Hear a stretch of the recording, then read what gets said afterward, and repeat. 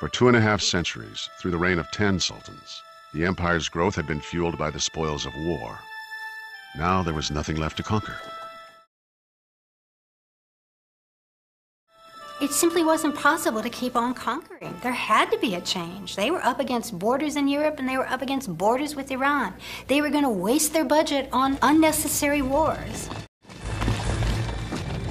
Constant campaigning had honed the Ottoman war machine into an invincible force. Now idle, it declined rapidly, failing to modernize either its tactics or technology. Sultans no longer led their armies in battle. The Sultan is no longer the warrior king on horseback leading his troops on the frontier, as they were in the reign of Suleiman. The Sultan basically stays in Istanbul and is the figurehead in a system that really is being run and controlled by others. And that system, the military and civil institutions that were so effective in building the empire, proved incapable of maintaining it. By the late 16th century, the Ottoman Empire, unable to meet the challenge of change, entered a centuries-long period of slow decline. One by one, its institutions failed.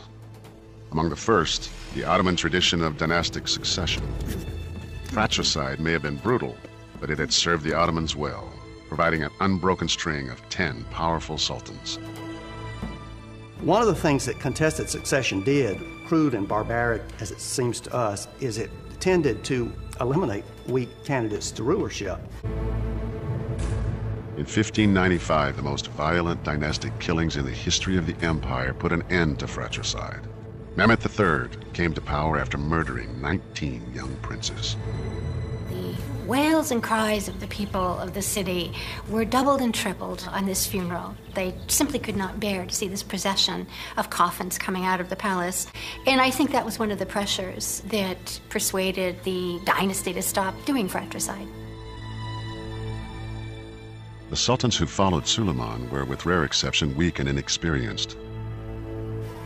Many were minors under the influence of the Valid Sultan or Queen Mother, and the palace fell victim to intrigue and infighting. The empire that had thrived for centuries with strong sultans and dominant armies now had neither. By the late 18th century, the Ottoman army, the war machine that had outmanned, outgunned, and outmaneuvered all its enemies, was in ruins.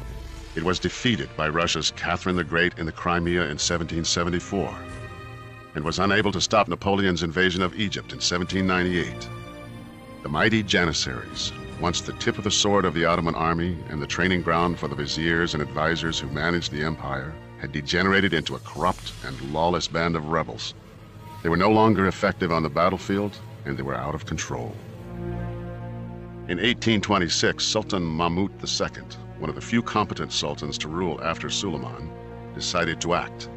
He trained 10,000 new troops loyal to him and attacked the janissaries. The janissary era was over. In a bloody show of force, Sultan Mahmut wiped out what was left of one of history's most celebrated fighting forces. The sophisticated civilian institutions that the Ottomans had developed over centuries, tax collection systems, administrators, a complex and fair legal system, were also failing. The empire's growth had been fueled by conquest and the taxes that new territories generated. Without growth and new revenues, corruption set in. Provincial officials began selling judgeships. Merit promotion gave way to bribery and nepotism. The infrastructure collapsed.